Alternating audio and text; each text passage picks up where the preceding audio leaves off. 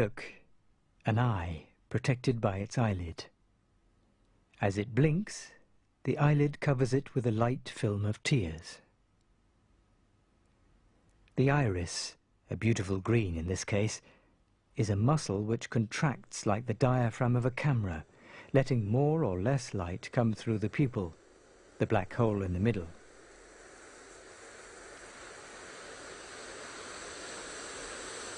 Following the path of the light into the eye, we go through the crystalline lens, which is transparent and therefore invisible on this image. We're now facing the retina, a fine membrane lining the back of the eye, essentially made of sensory cells and irrigated by many vessels.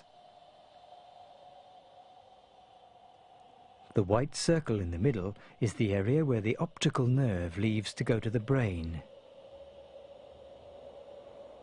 The red mark on the right is the fovea.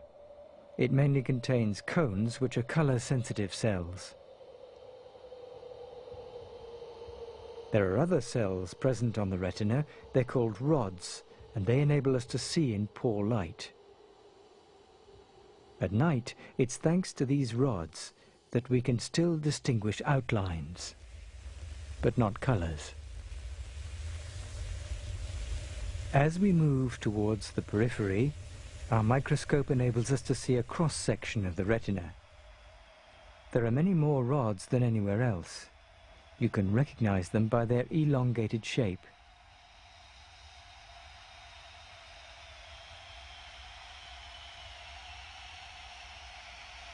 It's at this very place that low-intensity light is received from the outside.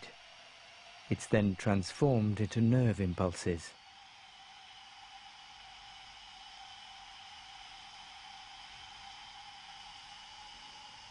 In each rod, we can see a pile of small strips, which are the extension of the cell's membrane.